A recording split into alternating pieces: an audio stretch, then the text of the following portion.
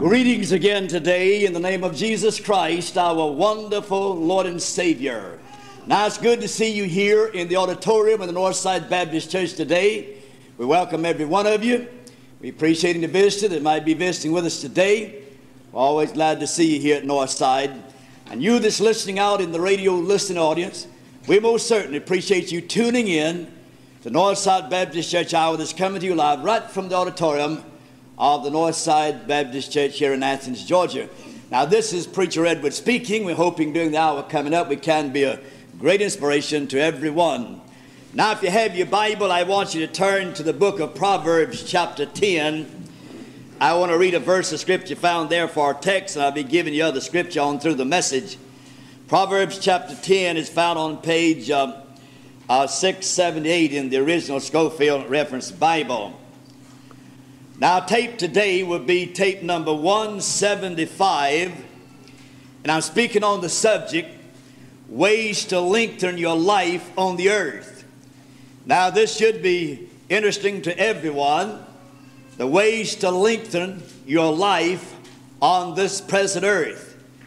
I'll give you chapter and verse for what I have to say and show you how you can lengthen your life on the earth or how you can shorten your days. And then the message and of course, the singing will be on cassette tape number 175. I'm sending these tape out to you that write in and enclose a gift of $3 for each tape. And the gift is used to help defray the radio expense. We have many cassette tapes. You can write in and get a list because others you might be interested in, and I hope you'll do so. My mailing address is Virgil Edwards, P.O. Box 501, Athens, Georgia. 30603 is the zip code number. Now let me make another announcement here for Brother John Bruce. Brother Bruce helps out here in the musical phase of our work here at Northside. You hear him on the piano and also on the guitar. And some of you have showed concern about Brother Bruce's piano music. In fact, 2 or 3 have written in asking about it and wanted a copy of it.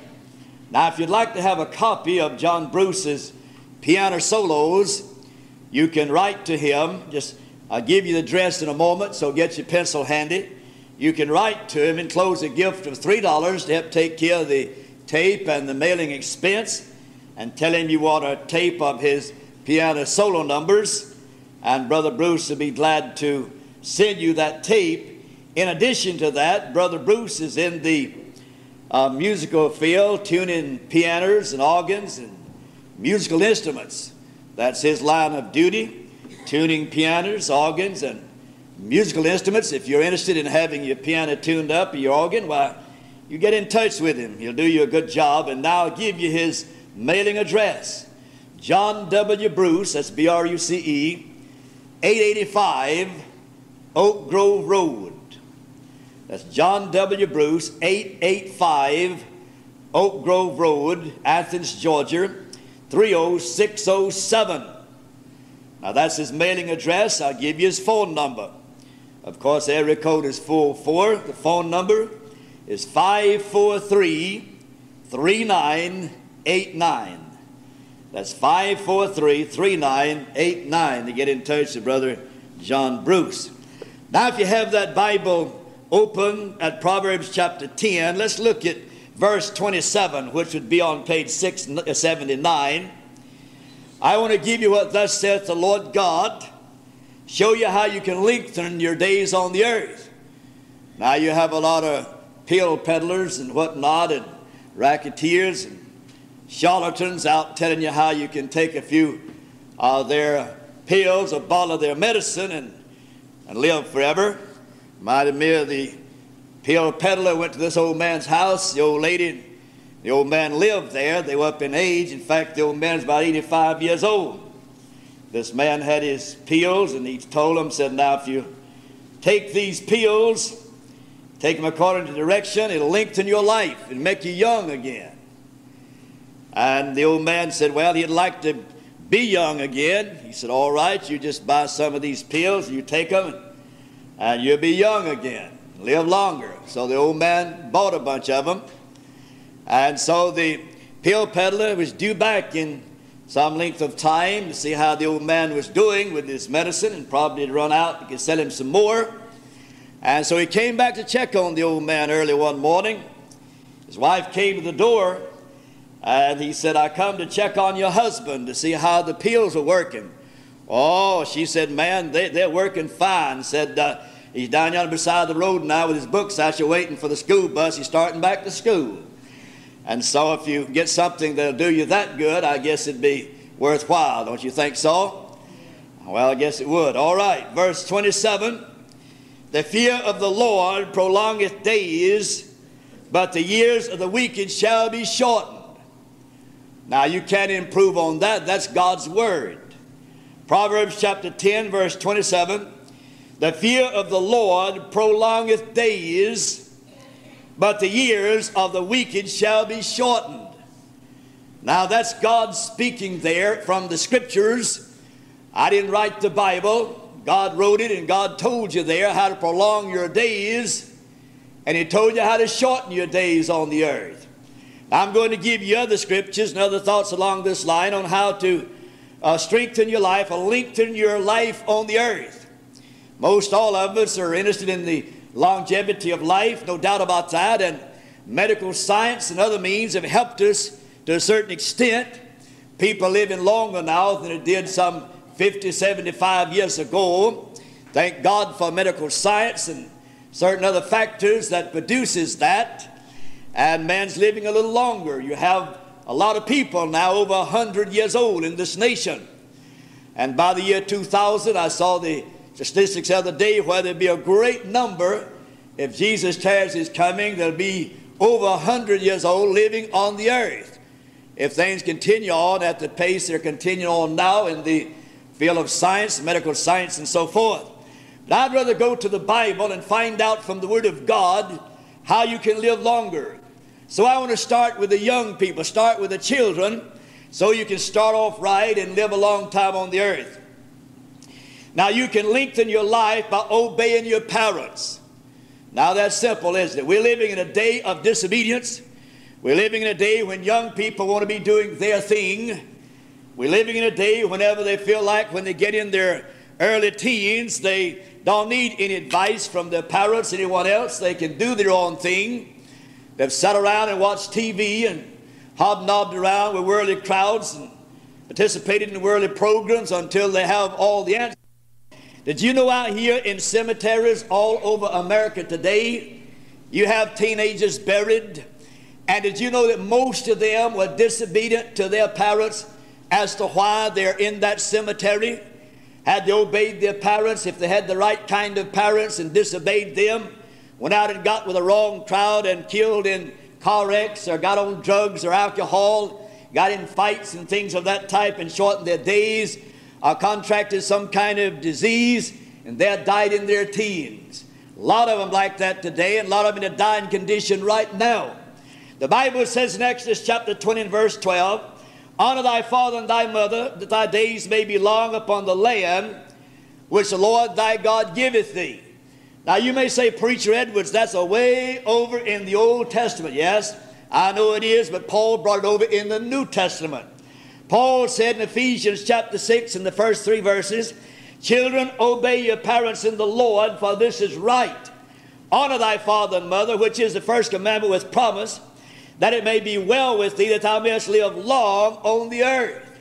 Now Paul said in the New Testament, quoting from the Old Testament, that if children would obey their parents in the Lord, they could live a long time on the earth.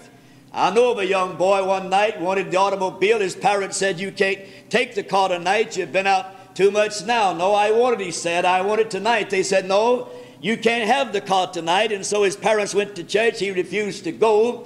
While they were gone to church, he went out and there slipped the car out and came to Athens and got with the wrong crowd, began to drink and got in a drunken condition, started back home, turned over in the middle of the highway and killed himself.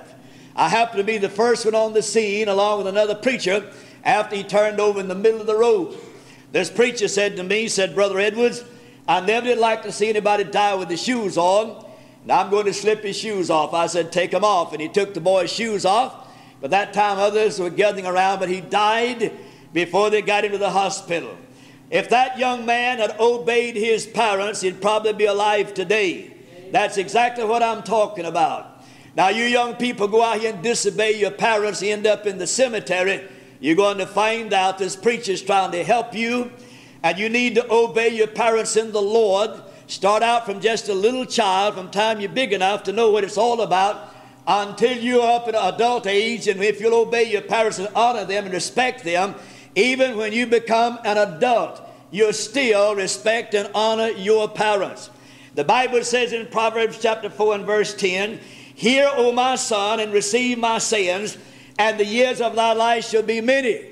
Now, the wisest man, apart from Jesus Christ, that ever lived on the earth, in regard to knowledge, made that statement. He said, "Hear me, my son." He said, "You receive what I'm telling you, and if you'll do that, your life shall be many. You'll prolong your life upon the earth. Your years shall be many." Solomon said to his sons, "You obey me, you listen to me, and you can live longer upon the earth." Many, many young people today going out in the world to be with the crowd. They didn't want to be an oddball, so they decided they'd start smoking cigarettes and smoking marijuana, sipping beer, and taking a little drink occasionally. And the next thing they knew, they were hooked on dope and hooked on alcohol and hooked on cigarettes, and then maybe killed in a car wreck. Many of these teenagers today, they're killed in these automobile accidents. They're under influence of alcohol or dope. Now, had they obeyed their parents and done right, they could still be alive. But instead of that, they were killed in a car wreck, killed somebody else on the highway, all because they were rebellious and they were disobedient and they wouldn't listen to reason. They wouldn't obey their parents. They wouldn't do that which is right, and they went to a premature grave. Back in Old Testament days, this matter was so serious until God said, "If your son don't obey you, just bring him out. You just trot him out here and let the men get some stones and stone him to death and go ahead and put him in the cemetery." Now, this is very important that you obey your parents in the Lord. If you don't do it, you're digging your own grave. You're shortening your own days upon the earth. I don't care who you are. You cannot improve on the Word of God. That's what God said in this book, and you better believe it. Some of you listen to me right now that's been in a lot of trouble, no doubt. You're in ill health, you're suffering, and will suffer the rest of your days because you didn't obey your parents and didn't do right as a young person, and you dug your own grave or digging your own grave or shortening your days on the earth.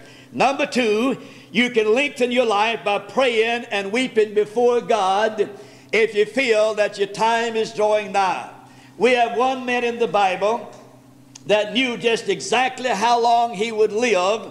I'm not talking about those that committed suicide. I'm talking about a man that loved God. He knew how long he would live because when he found himself in ill health and found out he wouldn't be on the earth very much longer, he turned his face toward the wall. He set his house in order, and he began to pray and weep and talk to God.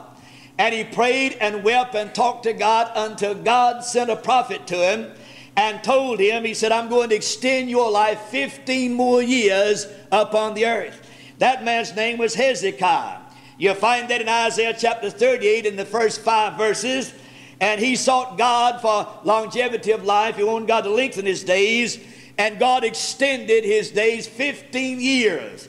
Now, he knew exactly how long he would live. He knew he would live 15 more years. He knew that. And so he appreciated that. Now, there's some of you today, if you're in ill health and you feel like maybe the end is not too far away, and you love God and you mean business, if you begin to seek the face of God and shed a few tears about it, God may extend your lifespan upon the earth. God may let you live a long time on the earth, even longer than you would have had you not got in touch with God. If you ring the bell of heaven and let God know you mean business and really pray and cry to God, God is able to lengthen your days upon the earth. Now, you need to realize that. I was talking to a man some time ago. He's buried now. He died a few months ago with cancer. The old man is about 80-some-odd years old. I tried to win him to God a few years ago. Couldn't do anything with him. Other preachers tried to win him to God, but to no avail. I saw him in the hospital before he died, and he said to me, he said, "If God will let me live, I'll serve him." Now, you can't bribe God. You can't bargain with God like that. That's no man woo out, already had a cancer in his body. Now he wants to tell God if he'll let him live, he'll serve him. Now, had he been serving God all those past years, he might have could talk to God about that matter and got something done. But him being a lost sinner and want to promise God, if God let him live, that he'd serve him, God's not going to pay any attention to that kind of stuff. But if you're a child of God and mean business, and you feel like you're coming toward the end, just tell the Lord about it. He's able to lengthen your days. And God will lengthen people's days according to the Bible if they mean business, if they're sincere, and want it done to the glory of God. And so cry to God, pray to God, shed a few tears, spend time in prayer, do some fasting, and God can extend your days. We come to number 3. You can prolong your life by not being overmuch wicked. Overmuch wicked. There's people today being killed. There's gangsters and robbers and thieves and people dying today, alcoholics or drunkards, as the Bible calls them, and so forth. They're shortening their days. These gangsters, these mobsters, these dope addicts, dope peddlers, they're knocking each other off. They're killing each other out. These drunkards are killing themselves. People are they're contracting lung cancer because of overmuch smoking and dope and things of that type and whiskey drinking and being overmuch wicked. You can shorten your days. In Ecclesiastes chapter 7 verse 17, be not overmuch wicked, neither be thou foolish. Why shouldest thou die before thy time? God said, why do you be so wicked, overmuch wicked, and die before your time? The graves filled with people today that were wicked and shortened their days upon the earth. They go out, they get in a fight, they stab each other, they shoot each other, they get drunk, they rip up and down the highways, they get killed, they're shortening their days. Not too many years ago, I have a close relative. He was about a year older than I was, and we grew up together, went to school together. He was my dad's youngest brother. I loved him very much, and we were just like brothers as we went to school as I grew up. But he became overmuch wicked. From the time that he came out of the Navy, he never saw a sober day until he died. And he was a chain smoker. He would light one cigarette from another. I stood down here in the parsonage yard 7 years ago. He was about 40 years old at that time. I looked him in the face. He was a handsome, curly-headed, black curly-headed boy, broad shoulders, about 6'2", fine, handsome young man, beautiful, big blue eyes. I looked him in the face and I called him by his name. I said, if you don't do something about it, you're not going to be here long. I said, you're not going to see many more birthdays, my friend. I beg you to do something about it. He was very hard-headed and stubborn, and he wouldn't listen to me. A few months later, I preached his funeral. He died with a cancer. He smoked too many cigarettes. He drank too much liquor. He lived too much of a rowdious life, and a cancer took him out of this world. He took seriously ill in Baltimore, Maryland. We drove all the way up there to see if I could help him, but he was in such state, I'm afraid I couldn't get to him. And he died, and I preached his funeral. His brother also did likewise. God cut him off because of disobedience at the age of 46. This one's the age of 44. Now, I have very close relatives right now. I have a very close relative right now on the same track, hard-headed, stubborn, drank liquor, sucked cigarettes. Doctors warned him, and his days are numbered. In a matter of time, he'll go the same route this other one went that I told you about, in a matter of time. And if he don't get saved, he'll end up in the blazes of hell like some of the others. That's terrible. That's awful. It breaks my heart. I pray for him every day. But some are hard-headed and stubborn. They're going on and kill themselves and say, well, something's got to take me out of the world. I've got to die by some means. I might as well go ahead and smoke and drink and gamble and cuss and carry on. But they don't realize they're going to die a whole lot sooner and end up in a terrible place of hell where they'll be tormented forever and forever, shortening their days upon the earth. I could stand here and spend the rest of my time and call people by name at my age who went to school with me that took the wrong route and went the way of the world, the Satan and the devil. You know where they are now? In the graveyard, and many of them in hell, screaming in the flames of terrible hell. The Bible says, be not overmuch wicked, neither be thou foolish. Why shouldest thou die before thy time? I don't want to die before my time. I want to stay here as long as I can to get the gospel out. Number 4, you can lengthen your life by being honest. You know, a lot of crooked people die before their times. You know that? You have a lot of people so crooked you can throw them in a barrel of fish hooks and they'd wiggle out and never get stuck by the first one. The Bible says in Deuteronomy chapter 25 verse 15, but thou shalt have a perfect and just weight, a perfect and just measure shalt thou have, that thy days may be long in the land which the Lord thy God shall give thee. Now we need some honesty today. I'm telling you what's the truth. It's got to place even in every profession today, the business world. It beats anything I've ever seen. People tell you a lie. They'll tell you they'll see you tomorrow. They'll pay you tomorrow. They want you to do a job tomorrow. They want you to do this and tell you a bald-faced lie. Several years ago, we built a house out here behind the church. I dealt with about 19 or 20 different people in building that house. I think maybe I could get one out of the 19, I believe it was 19 different people that told me the truth. All the rest of them looked me in the face and lied to me and told me they'd do certain things. I'll be there tomorrow. I'll do this tomorrow, do this, and tell me a bald-faced liar. I didn't know people were so dishonest. Out in the business world, people tell you they'll do things. You can go to the store a lot of times and to buy something. They'll say, we don't have it today. We got it ordered, and it'll be here tomorrow. You come back in 2 days, and we'll have it. Tell you a bald face, I hadn't even got it ordered. They'll tell you those things to get you to come back, and people lie to you. They'll climb a tree and tell you a lie before they stand on the ground and tell you the truth. I detest dishonesty. I want to be a man of my word. If I tell you something, brother, I'll do it or bust. That's right, I'll do it. I'll let her rip, brother. I'm telling you right now, if I tell you something, I'm going to do what I tell you. If I promise you something, I'll do what I promise you. I mean that. I'm that kind of a person, and my parents taught me to be that kind of person. But you living today in a bunch of crooks in every profession in the business world, and in every profession today that'll tell you a bald-faced liar and then laugh about it when you walk away. They're not going to live out their days. We need some honesty. A lot of those people are going to die before their time. We need some honesty. Be honest. Be honest in business. Be honest in serving God. If you're in business, if you tell a man you're going to do something, you do it.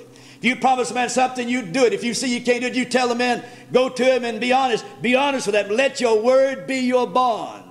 A lot of businessmen today won't be in business much longer because they're too crooked. They tell too many lies.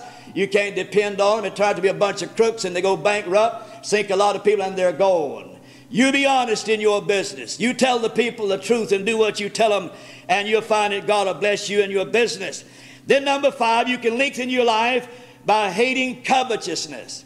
In Proverbs chapter 28 verse 16, he that hateth covetousness shall prolong his days. You have a lot of people out here, they're going to keep up with the Joneses. They see what the Joneses got. They got to get the same thing. If they only knew how much the Joneses owed, then they would want to keep up with them. But they don't know how much they owe, and they'll say, well, the Joneses, they got them a new car. We're going to get us one. The Joneses, they bought them a boat. We're going to buy us one. The Joneses built them a new house. We're going to buy us one. The Joneses, they bought them some new clothes. We're going to buy us some. The Joneses bought themselves some nice jewelry. We're going to buy us some. We're going to keep up with the Joneses, and that's covetousness. And the Bible says if you overtake with covetousness, you're going to extend yourself above you're able to take care of, and you go get yourself in a situation where you'll die before your time. Don't you worry about the Joneses. Beloved, you worry about yourself and be honest. Live your own life. If the Joneses want to go out and run themselves in debt and go bankrupt, that's them. Don't you worry about it. You live your own. Don't live above your income. Don't do that. Be sure you're able to live in comparative with your income, because if you don't do it, you're in trouble. And you're going to grieve about it. And the first thing you know, you shorten your days upon the earth. And this thing you call covetousness is a dangerous sin.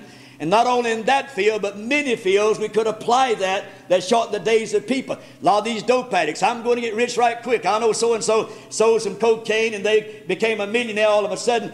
You didn't see down the road, John, where somebody going to kill you when you started fooling with that dope and put you in the graveyard. You won't see down the road where you'll be in the penitentiary serving time. Beloved, you won't see that. You're covetous. You want to get rich right quick, and you're going into the dope business or the car stealing business or the liquor business, and you're shortening your days upon the earth. You better be careful and be honest. Be honest. And then number 6, you can lengthen your life by obeying God's word. The Bible says in Deuteronomy chapter 4 and verse 40, thou shalt keep therefore his statutes and his commandments which I command thee this day, that it may go well with thee and with thy children after thee, that thou mayest prolong thy days upon the earth, which the Lord thy God giveth thee. Now, if you want to live a long time, obey the word of God. The Bible says, obey this book. Would you like to live to be 100? Obey the book. You might do it. I'm not saying you would, but you might. But you go out here and move contrary to this book, you won't live to be 100 years old. Now, the Bible says, obey the word of God. Now, I must hear number 7. You may lengthen your day by having a merry heart. The Bible says in Proverbs chapter 17 verse 22, a merry heart doeth good like a medicine, but a broken spirit dries the bones. You have too many people today that walk around grieved, worried about something. I just know it's going to happen.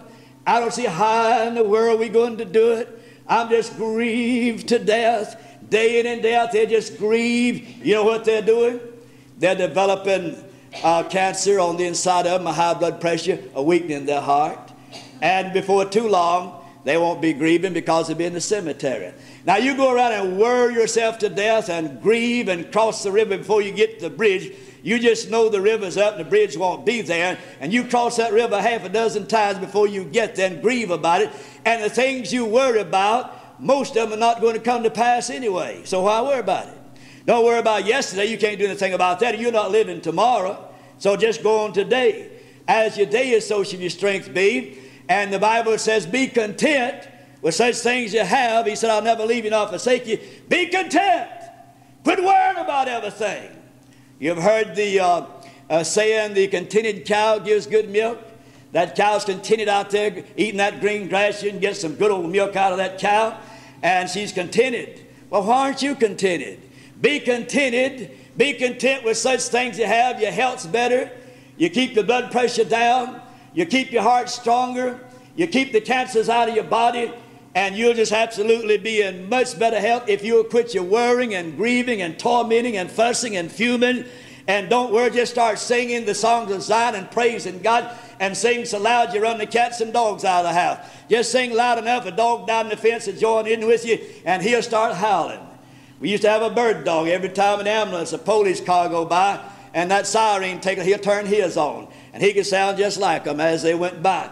Now just start singing and let the dog start singing with you down the dog fence. Let the cat start meowing and just go ahead and enjoy things. A lot of people go in the house, they're half mad, they grab the cat up and throw it out the window. Now you listen to me. You quit worrying yourself to death. Be careful about that temper. Try to stay in a good attitude, in a good mood. Enjoy life. Praise God. Serve the Lord. Have a merry heart. And that merry heart will do you more good than all the medicine out here in the drugstore.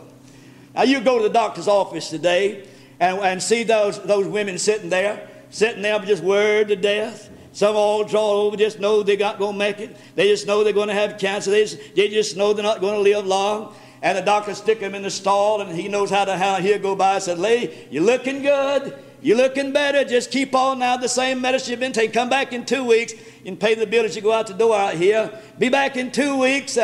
And there they're back, just about dead and sitting there just grieving. Everybody looked like their landlord moved in on top of them, going to stay there about 6 months, and they just grieved to death. And the reason they're there, they grieve themselves there. You quit worried about these things. Stay jolly, stay happy, praise the Lord, shout the victory, sing, and move on for God. Amen. That's good medicine. I'm giving you some good medicine. A merry heart doeth good like a medicine. Who said that? God said it. And I believe it. It'll do you good. It's better than any medicine you can ever take. Then finally, you can lengthen your days by abiding in the will of God. You may say, Preacher Evans, how may I know the will of God? I'll give you the scripture. Let you read it for yourself and tell you exactly how you can know the will of God for your life. You read Romans chapter 12, and the first 2 verses will tell you how to know when you're in the will, the perfect will of God. Romans chapter 12 and verse 2. Thank you kindly. You've listened well today. Take the medicine. It'll do you good. Let's stand to our feet. Our Father, I pray today that you'll take the Word of God and use it. We all want to live longer. We don't want to be in ill health. And you tell us in your wonderful word how we can live a long time on the earth. You tell us how we can be in better health. You tell us in your word, dear Father, how we can prosper financially. Now, God, you tell us many things in the word we need to know, but a lot of people won't listen. They won't believe it. They won't accept it. Help thy people accept these things today from the word of God. In Jesus' name I pray. Amen. While Debbie plays for us, if there's somebody in this building today that needs to come to this altar for salvation, for rededication, for church membership, I want you to come right now while Debbie plays. Would you come?